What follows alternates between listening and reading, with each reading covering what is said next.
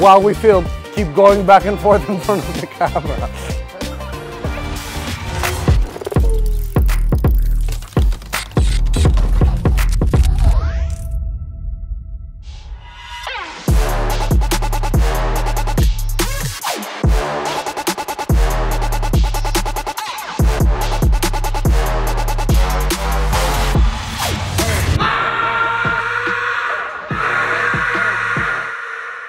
One thing people identify with when Grizzly's lifting is the shouting, the emotion, etc.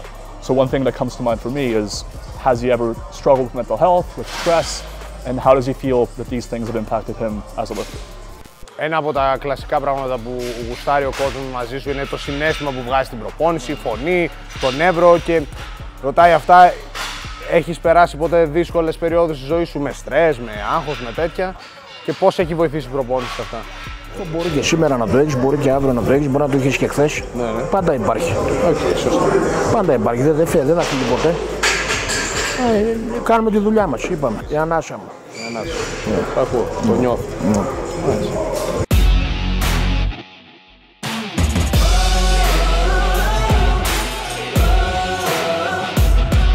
Is there one lifter you think is the strongest of all time, or when you think about strength, embodies that the most, or is just strongest? Είναι κάποιος που βλέπεις και λες αυτός εδώ είναι δύναμη, που ξέρει, ίσως τώρα ή κάποιος από παλιά. Κάποιος αθλητής που τον βλέπεις και λες αυτό είναι η δύναμη, αυτό σημαίνει δύναμη. Mike Tyson. Κανένας αθλητής δύναμης όμως? Όλοι δυνατοί είναι, εντάξει. Δεν μου το βγάζουν, εντάξει, όλοι κάνουν τη δουλειά τους, δεν μου βγάζουν αυτό. Όλοι τη δουλειά τους κάνουν, όλοι κάνουμε τη δουλειά μας. Ναι, καλή απάντηση. Ως εκεί. When we think about Grizzly nowadays, we think about the crazy lifts, the Zercher shrugs, the insane weights. Was there ever a time where Grizzly considered competing in physique sports? Ο κόσμος έχει μάθει για τα πολλά κιλά, για όλη αυτή την παράνοια. Υπήρχε ποτέ στιγμή στο παρελθόν που θέλεις να κάνεις κάτι σαν bodybuilding ή κάτι έτσι πιο εμφανισιακό? Ποτέ.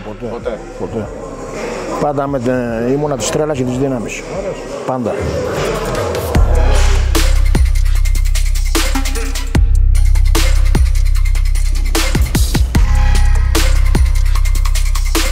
How have you felt about growing a following online, and do you enjoy the newfound fame or just the act of inspiring lifters nowadays? Πώς σου έχει φανεί τώρα που έχεις όντως πολύ κόσμο που σε ακολουθεί και εμπνέεται από σένα? Μένω απλός και ταπεινός και συνεχίζω.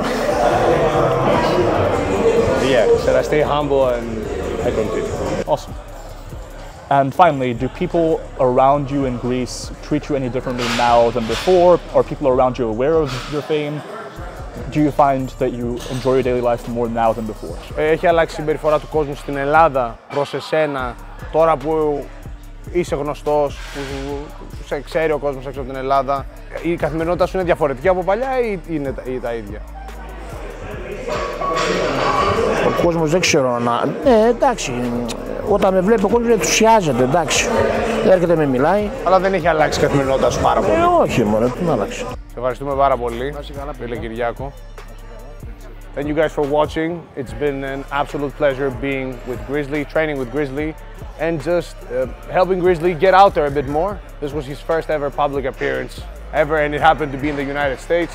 My brother was with me. We did it. Don't forget to like, subscribe, and comment. And we'll see you guys at the next video. Peace!